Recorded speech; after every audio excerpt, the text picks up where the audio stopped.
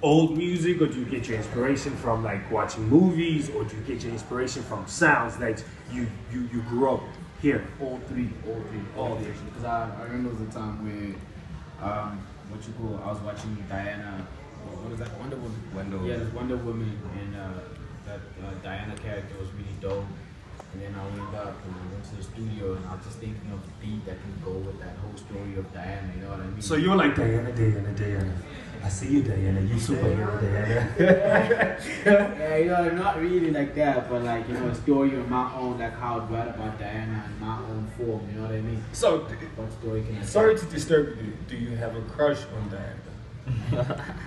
Yeah. Okay, Mr. Producer, where you from? The world needs to know where you from, how you started doing producing, and how you met this brother over here since y'all niggas started doing magic. Okay. How did that start about? Okay, I'm Humphrey. Yeah, that's my actual name, my government name.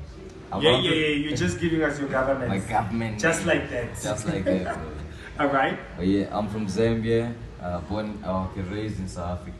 Okay. So I was like, yo, I'm a fan of like sounds, bro. Like every time I go out, I hear all these funny sounds, and I'm like, oh, what happens if I had to try and construct them into a beat, like with drums, packs, and 808s and all those things. I was like, oh, I tried it, and it worked out, bro.